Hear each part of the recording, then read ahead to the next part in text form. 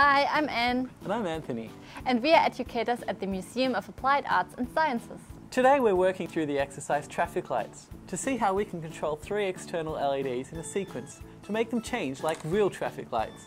Now let's stop talking and get on with it! First up, we are going to prototype the layout of the LEDs to make sure everything works, and then move on to make a cool little stand for our traffic light. We should start by getting out everything we need. We need to get 9 alligator clips, 3 220 ohm resistors, and 3 LEDs, a red, yellow and green one. How do you know which resistor to use? It is a one which is strips in the order of red, red, black, black, and a 5th colour, which is the tolerance and varies. If you're interested in finding out more about how to read a resistor, search for resistor colour codes or click the link in the description below. Using 3 wires and alligator clips, we are going to connect the short leg of each of the LEDs to one end of each resistor. 1 LED per resistor.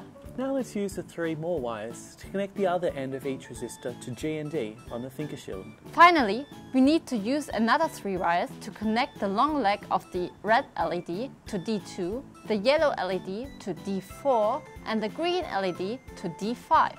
Let's go to the File menu and create a new sketch. Insert the LED traffic light code to make the lights work.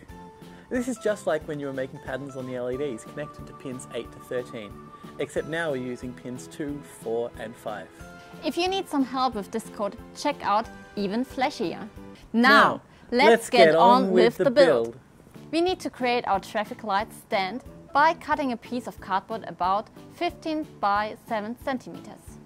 Then punch 3 holes for the LEDs down the middle. These holes should be about 5 millimeters in diameter. Next, cut and fold the flaps to make it stand up.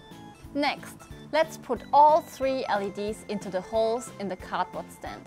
Red on top, amber in the middle and green on the bottom. If you don't want your light permanently connected to your computer, you can use a battery clip or USB charger for display of your creation.